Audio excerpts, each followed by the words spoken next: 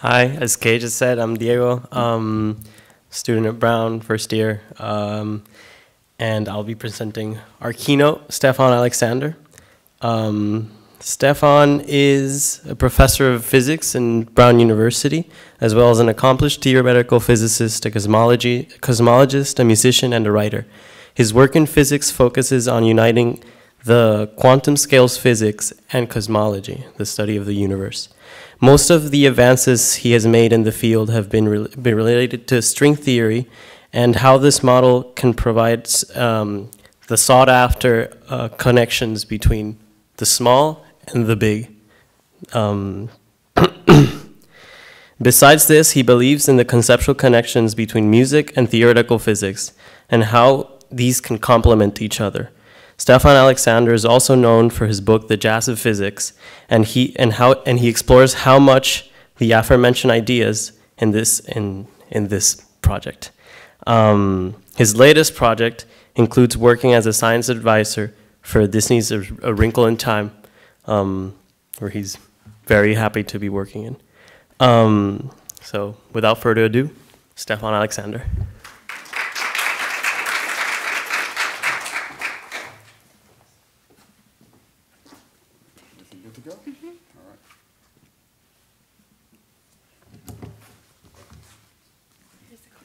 Okay, and this will advance me? Like if I do this? Or it doesn't? Or it does? Is it on? Yeah.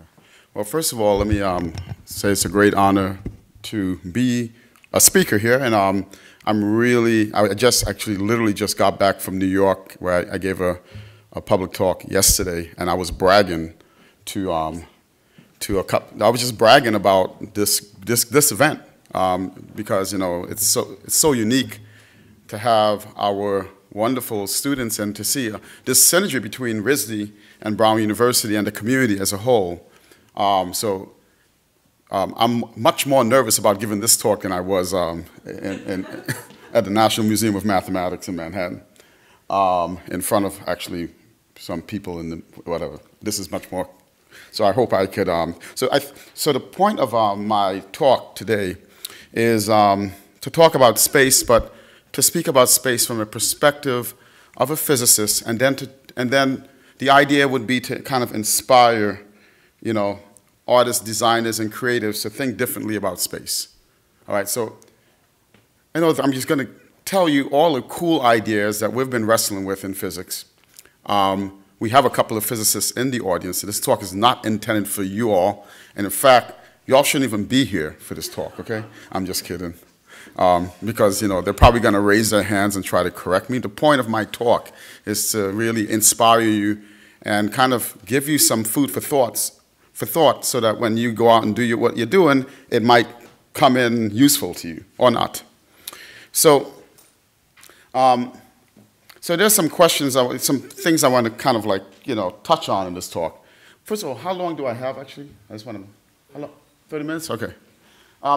So how have our understanding of space in physics been revolutionized? Because by looking at those trends, number one, and looking at sort of what were the conceptual and also perceptual revolutions that occurred might actually inform those of, you know, the more artistic types who like to think of themselves as extremely creative and deliberately outside the box.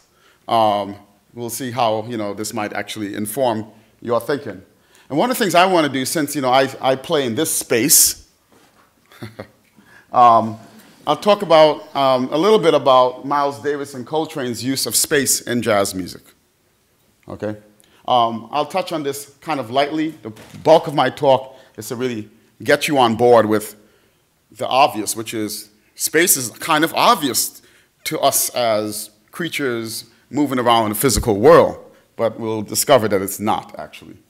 And then I'll end with some ideas that we are currently struggling with as physicists, right down the street at Barris and Holly, or the Ladd Observatory when we look into deep outer space and wondering what's really, really out there. Does space continue on forever?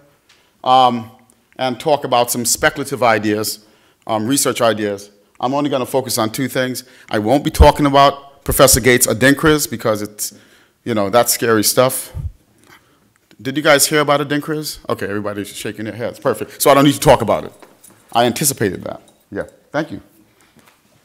All right, let's move on. So I begin not 580 BC, where the ancient Greeks were really starting to think about motion, what's making the planet. I'm not going to go there. I'm going to go into the 1600s and kind of talk about sort of the Newtonian concept of space. And that concept, this was after Newton came up with his universal theory of gravitation, which is if I have two massive bodies, they're going to attract each other, and the force will grow between them as 1 over the distance square. And that law of gravitation, of course, Newton made this big insight that was the first time in recorded history where he identified the very law that's allowing an apple to fall, causing an apple to fall, is the same law in outer space that's making the moon fall towards the Earth. Okay? So that law is this law of gravitation, but there are some assumptions, presuppositions about that. First of all, space in his concept of gravitation is a stage that events motion and matter within it act. So space is this kind of empty stage to make spaces, and it's what I actually mean by that more specifically, space is unaffected by the events that occur within it. Third, again, to specify this even more, space is rigid and inflexible.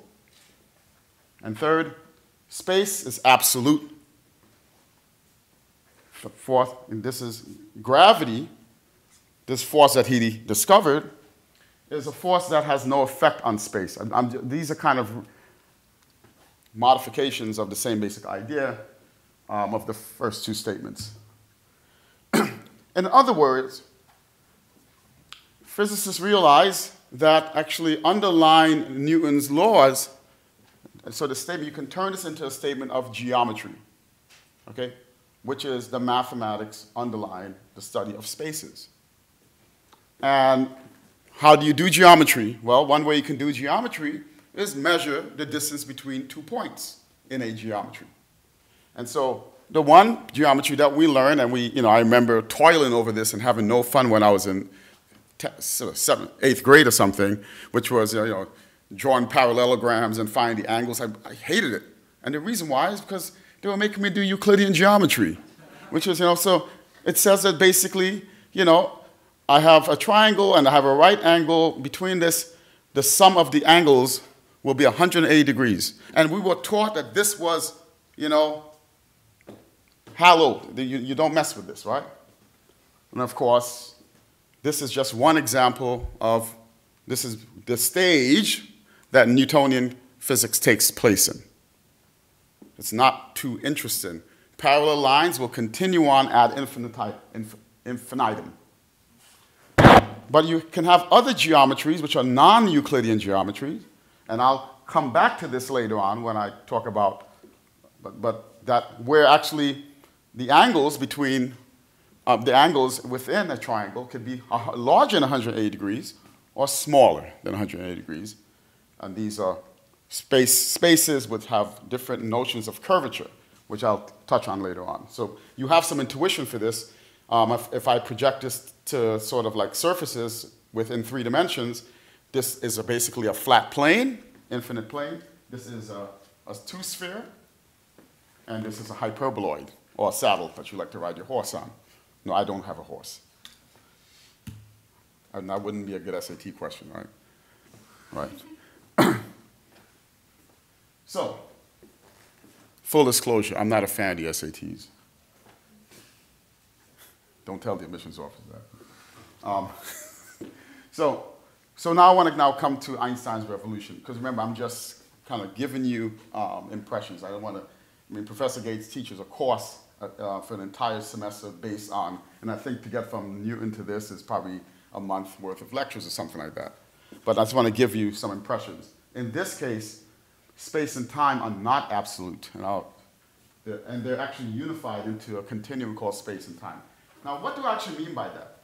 So just to give you a feeling for what I mean by space and time becoming space-time. Consider the vertical axis, which is, one dimension going up and down, and the horizontal axis. If I were to unify those two dimensions, that means I can actually rotate from one dimension to the other. That's what I mean to say that I have a continuum between those two dimensions. So if I have a space-time dimension, that means that there is something that can allow me to rotate from the space-like dimension to the temporal dimension, which is kind of weird. But that's the essence of Einstein's theory of special relativity.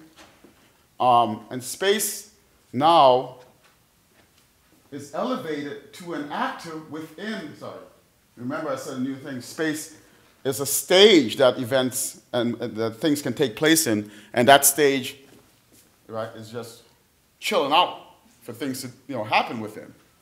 But in this case, Einstein now discovers that space gets elevated to being an actor itself within its own stage. Again, that's a weird concept.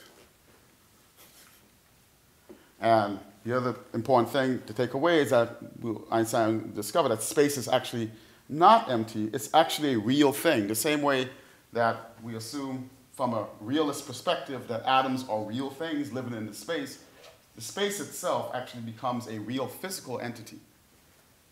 It's not empty. Okay, so what's the key behind this Einsteinian revolution? The key, and this is one of the key things I want us to take away with us, for those of us that are thinking conceptually about space, the key idea is a principle that Einstein was, I think, the first to sort of put first. He calls these things principle theories. Instead of trying to figure out individual theories, he said there are certain principles that should just hold for any theory that you're going to have. And one idea he had was something called the principle of invariance, which basically, in terms of geometry, has to do with the notion of symmetry. And I know this is something that artists really like and get excited about. So I figure it's a good thing to talk about, right? So what is this principle of invariance? The principle of invariance is basically a statement about an observational fact that we kind of take for granted, and Einstein didn't. So one thing, for example, is to say that there is no frame of reference, there's no frame of reference where you can actually perform an experiment to basically measure absolute rest.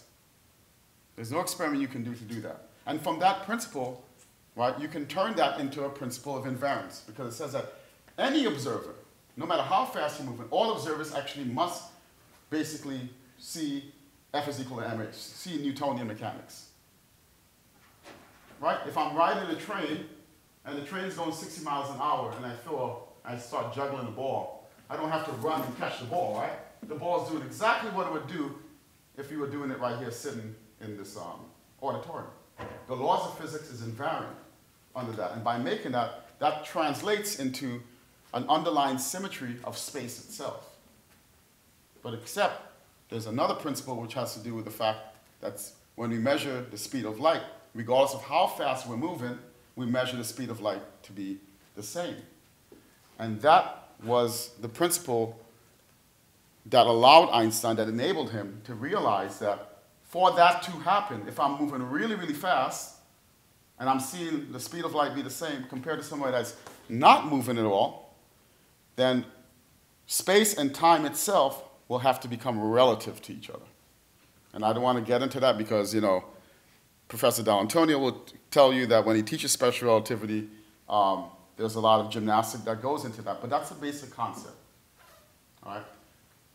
And one way you can understand that is by looking at this picture of a light cone. So the geometry of space and time is no longer this Euclidean thing, but at every point in space and time now, right, every point is no longer 3 dimensions, but it's actually a 4-dimensional thing called an event. So when you measure something, it's happening at a place at a given time. And you have to compare that to another point in space and time. And that geometry now is no longer flat Euclidean space, but something called Minkowski space. And we're looking at a slice of a point in Minkowski space, which is 3 dimensions is time. And basically, you will basically see this light cone. Okay? And light rays are moving 45 degrees, and they basically, think of it as a flashlight moving into the future. And everything inside this light cone are objects that actually have mass. Right, so that's the geometry. So you have a geometry now, and then you can use a geometry to give you predictions about the happenings within space and time. Okay, so what's the other big breakthrough that Einstein had? So that's his theory of special relativity that speaks about what's happening here and now, right? But Einstein wanted to understand also gravity and how, and really what's the true nature of gravity. And he realized this by again using principles of invariance. In this case, for those of you that are curious, there are some nice videos on YouTube. This is called the equivalence principle. It's another principle of invariance, which becomes a symmetry principle. And he uses this principle to figure out what underlies gravity itself. So in other words, is gravity actually acting independently of space? And what he discovers is that gravity and space are actually different manifestations of a gravitational field. That really, the underlying reality, at least in terms of classical physics, is that there's a gravitational field, just like the North Pole and the South Pole of a magnet can generate invisible magnetic field lines. Space itself is just a manifestation of a gravitational field. Depending on how the gravitational field bends, because it's a field, it can bend and warp and vibrate. All right? Just like if I spin this magnet around, it'll start vibrating out electromagnetic radiation, and I can make an antenna, or it was actually electric current going back and forth. And so gravity can do the similar thing. And not too long ago, was it last year or 2 years ago, the prediction that space and time could ripple was detected. Nobel Prize was given for that. It's called gravitational waves. And the basic point is that that the material gravitational field, right, gives you what you might call a gravitational force. And I want to kind of show you some interesting pictures that sort of speak to that. So we're looking at different predictions or aspects of the consequences of having warped space, having a gravitational field, rather than this empty stage. So this is a beefed up computer simulation of two binary black holes spinning around, very heavy, massive objects, spinning around, and as they spin around, they stir up the fabric of space and time, and it creates an outgoing ripple, the same way like I dropped, 2 stones in a pond. But these ripples are ripples of space and time itself. These have been detected. What we're looking at here, and this is not my pay grade, Professor Dall'Antonio, this is his pay grade. This is, I think this is a strong lensing effect. This is, if space and time could warp, then you can get kaleidoscopic effect by watching a massive galaxy that's in front of another massive galaxy. The one in front basically warps the space, and so the light that comes from the one behind, the galaxy behind, gets warped, experiences that warping. And this actually is a ring that's supposed to reveal a galaxy, the galaxy behind gets warped. This is a real picture, by the way. The other effect of having gravity as a field is that the field could change in time. So in this case, the gravitational field could expand, and this is actually a prediction of the Big Bang expansion, and that's been confirmed. And this is another a lensing effect called the Einstein cross. And again, you see this kaleidoscopic. This is actually one galaxy being, you have multi layers of galaxy. All right, good. So now I want to use the rest of my time. I kind of gave you a very lightning bolt sort of take on how our notions from the 1600s to the last century have changed about space and time in a lightning bolt sort of introduction. So what I want to now talk about, because I know that many of you are thinking about, okay, so I kind of know that. I watched Neil deGrasse Tyson or Jim Gates on TV.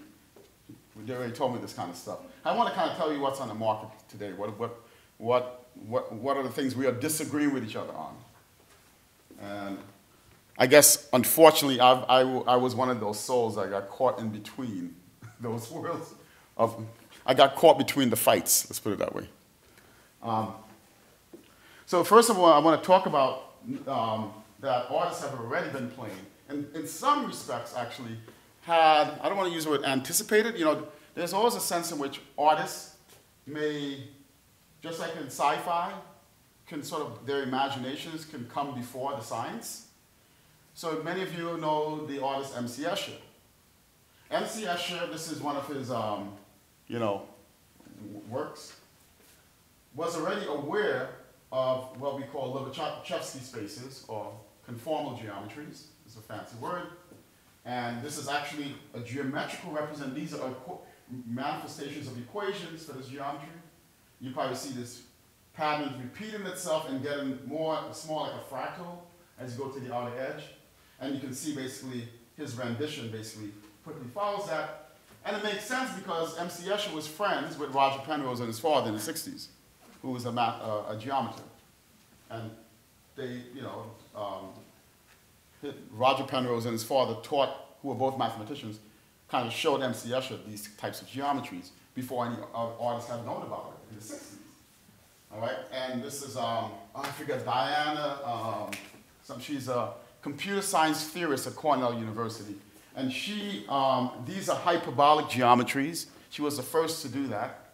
All right, she's now getting like a lot of recognition for that. And so these are artists that are using, you say, well, what's so special about these geometries?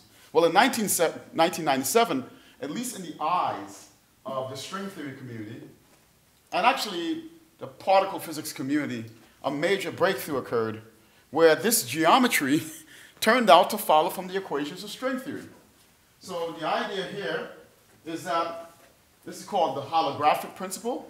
And again, we're talking about space, but now we're talking about how space might actually emerge from no space. All right? So before I talked about, space changed its face. That rhymed, by the way. Space changes face. Now I'm going to know who's going to win the race. Because space needs to be erased. Okay. All right. So the idea here is you already know what a hologram does. Your Visa, whatever, or MasterCard. You look at this thing and you see in a two-dimensional surface, somehow a three-dimensional image protrudes from that two-dimensional surface. And you might want to wonder, how is it that the three-dimensional information is stored into two dimensions?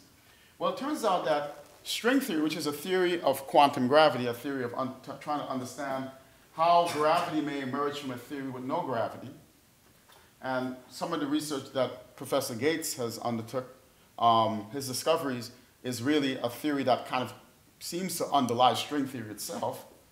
When I last checked, the equations of Adinkras have no space in it, right? And the idea there, even with Adinkras, is that at some point, one might understand that space actually might emerge from that. Time will tell. But in this case here, the idea is that we live in a four-dimensional world, and the idea is that there is a higher dimensional world, okay? And we are a projection, just like our shadows are projections of our three-dimensional selves. So there's a high-dimensional world, and we are nothing more than, our world is just a projection of this high-dimensional world. In this case, this four-dimensional world actually has no gravity in it, but it is equivalent to this high-dimensional theory with gravity. So somehow, the information in this theory contains the physics. Oh, what did I do? The information of this theory with no gravity contains, the theory with no gravity contains the information of the theory with gravity. And the question is, how is it doing this? What are the underlying concepts, first and foremost? I mean, obviously, there are equations, but physicists, at the end of the day, we want to understand physically why this is happening. Thank you. And if you actually look in terms of, this is just another representation of this idea of holography, is that This is time. This is, think about the interior as this extra dimension. And as you go out, this Lobachevsky, you can think about this particular geometry. All of the information of inside is contained because there's something fractal-like going on the outside. Okay, that's the concept. Because you remember what a fractal does? The more you blow into it, it just reveals the same thing over and over and over again. And when you get close, more structure is revealed. There's another take on quantum gravity, and I wanted to say this because even though this theory might likely be incorrect, is to show that actually physicists, there are different schools of thought and there are different ideas out there. I'm a cosmologist, so I like to listen to everybody and let the data determine who's right and who's wrong. And of course, we gotta be very clever in making that decision. That's why I like to talk to a lot of people. And so this other idea, and the reason why I like this, I thought it was a cute idea. This is something called loop quantum gravity or spin foam. It actually originates from one of the ideas of Roger Penrose. And the idea there really is that you can think of these loops here. So you have like a little hula hoop. And that loop, where the loop actually exists, that defines a quantum of space, like an atom. And outside the loop, there's no space. So this theory actually has a concept of no space. Okay? Because these loops define spatial relationships, and outside the loop, there are no spatial relationships. And there's another picture in this, which is what we call dual to this, where if you pierce a line through perpendicular to this loop, you actually get a graph. Okay, and you actually, if you look at basically how these graphs, you have three graphs like this called three-valent graph. As it evolves in time, another graph can get created here, and you create another graph, and da-da-da-da-da. And it turns out that what does that is, this is a quantum mechanical system. There's something called a Hamiltonian that's actually doing this, that's creating these graphs, and that's somehow related to these loops. There's some problems with this theory, but the point is that in this picture, kind of the idea there is that these graphs are circuits that define relation in the story of loop quantum gravity. They define relationships. So there's no space. What there are relationships that basically are related things that could be spatially very far from each other.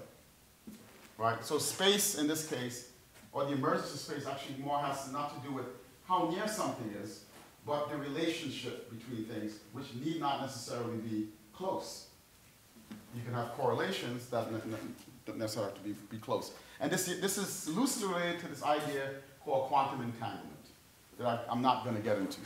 But I'm giving you some words so that you could, you could look at it. Now I just want to move on and talk about connections to music. How am I doing with time? I have 5.5 hours left. Because remember, that's a spatial-temporal relationship, you see. So I'm moving really fast, very close to the speed of light. So we can calculate the gamma factor for that. All right. So Miles Davis actually made a very important statement at one point in his career that has since affected everybody that's playing music. It actually doesn't matter what genre of music you play. I mean, rock musicians pay attention to this, okay? And Miles Davis says that music is a space between the notes. I want us to think about this. And think about sort of perceptually, if you listen to, for example, a Miles Davis solo, listen to how in simple thing like Kind of Blue, his album Kind of Blue, listen to how Miles Davis places his notes. And the next time you listen to a Miles Davis song, try to listen to the space between the notes. And I guarantee you'll have a different perception of the music. Because that's the space he was playing in at a certain time of his career as a musician. He was thinking more about the absence of sound as actually the information in the music. Another place where you see connections between physics and music So again, I want to claim that this is connected to how we might think about quantum gravity. Because remember I told you about space might have to do with relationships where there's no space. And Miles Davis sounds like he might have been ahead of us. And so one of the things the reason why I like to pay attention to these types of things is that as a physicist, I get inspired by artists. Because we kind of have to, in order to think differently, the simple way to do that is to talk to people that are different than we are. And the other one, which is a very important one, is this diagram that Coltrane did. And of course, the music, Pythagoras' music of the spheres was sort of the original case where he thought that the motions of the planet actually had to do with the universe playing a harmony.